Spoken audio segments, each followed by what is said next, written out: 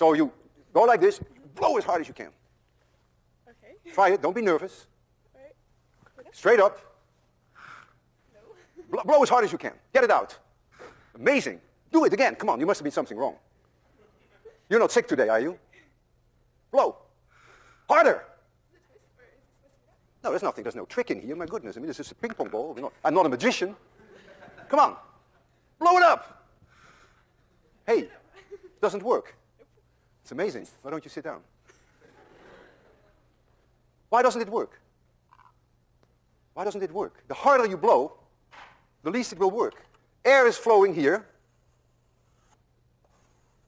And right here, where there's very little room, the air will have very high speed, way higher than it has where it has lots of room.